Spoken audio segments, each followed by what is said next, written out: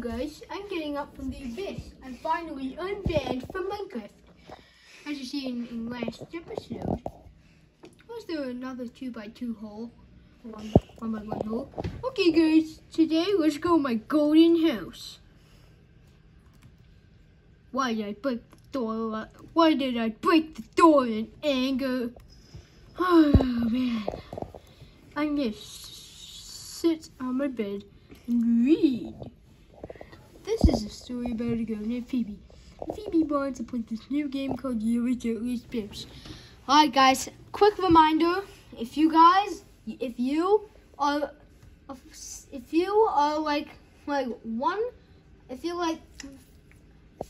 don't know, 6 or 7 and you're still using YouTube, that way do not continue watching this video, because this is a teensy bit scary. So, and this is just some guy doing this for content.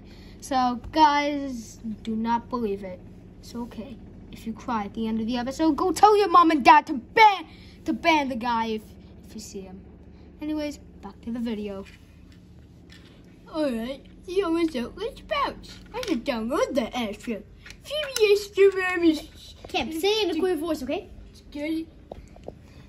good. Phoebe's mom said yes.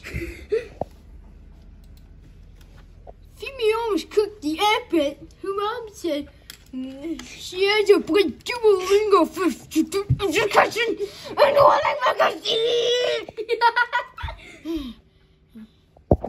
Phoebe said fine, and we had to put Duolingo in her room.